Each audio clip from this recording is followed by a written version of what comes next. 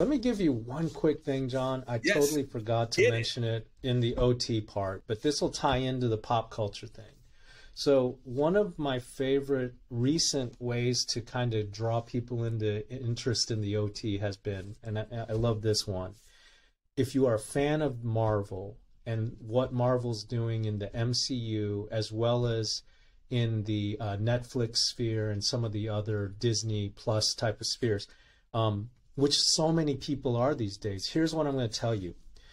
The OT is being the original OG comic book nerd. And so that is what you're missing as an MCU viewer or fan who never read any of the source material. So here's how I'm going to break it